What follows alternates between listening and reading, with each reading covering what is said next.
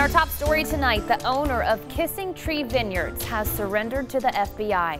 Chris Grider is one of the dozens of people facing charges related to the siege on Capitol Hill. 6 News reporter Barry Roy breaks down the criminal complaint for us tonight.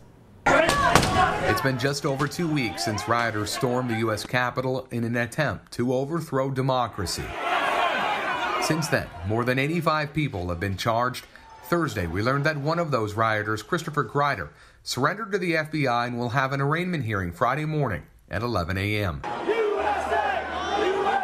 An arrest warrant was issued Thursday for Grider for his admitted involvement in the deadly riots. According to a criminal complaint obtained by 6 News, Grider was seen in the rotunda, the hallways of the House of Representatives, and several other areas before eventually arriving outside the Speaker's lobby.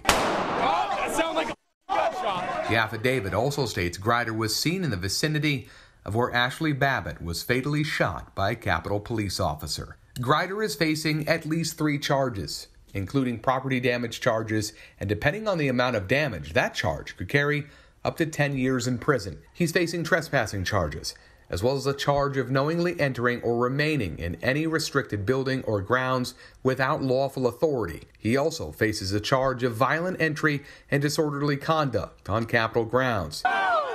United States Attorney Greg Silver also filed a motion of detention against Grider, stating his detention for 3 days reasonably assures the appearance of the person is required, also saying doing so will assure the safety of the community or any other person.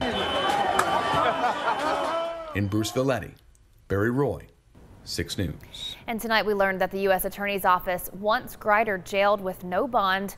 We'll keep you updated as this story progresses.